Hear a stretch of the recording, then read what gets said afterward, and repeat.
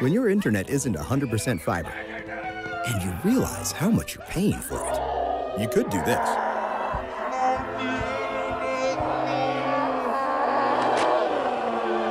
Shut up. You all sound like my spoiled bratty son when you do that. Also, I am sick of the stupid ad appearing on YouTube all the time. You know what?